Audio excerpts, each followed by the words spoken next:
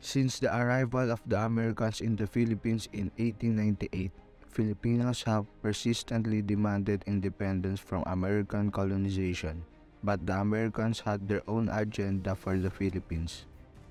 American officials appointed Filipino politicians to key government positions, hoping to make Filipinos forget about their desire for independence. However, the appointment of Francis Burton Harrison as Governor-General and the passage of the Jones Law in 1916 changed the political landscape in the Philippines.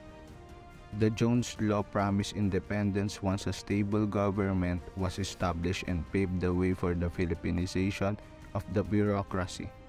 Filipinos expected that it would not be long before America considered them competent to manage their own affairs. But the Filipinos' aspiration for independence was dealt a blow with the election of Republican President Warren Harding in 1920.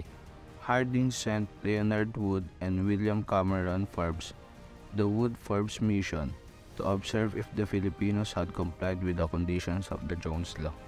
The mission result was not favorable to the cause of Filipino independence. The report exposed the corruption and patronage system prevalent in government-owned and controlled corporations during the Harrison era.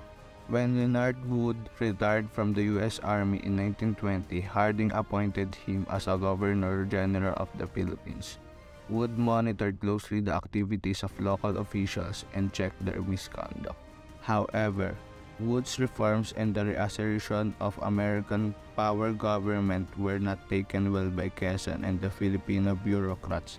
The situation worsened as years passed and reached its height with the cabinet crisis of 1923. The Filipinos' determination for independence persisted despite the American policies. The article shows how the Filipinos navigated the political landscape under the American colonial rule.